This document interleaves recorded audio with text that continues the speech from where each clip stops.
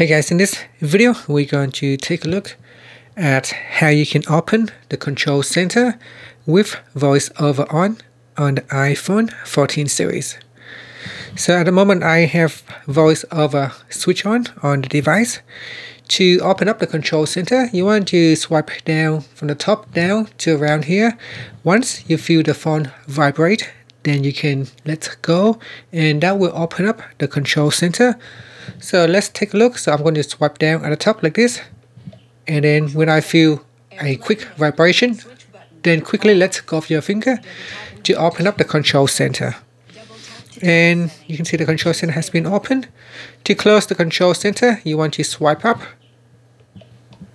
and that will allow you to close the control center.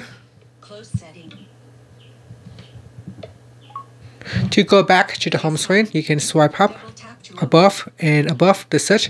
Once you feel a small vibration, you can let go, and that will allow you to take you back to the home screen. And that's it. Thank you for watching this video. Please subscribe to my channel for more videos.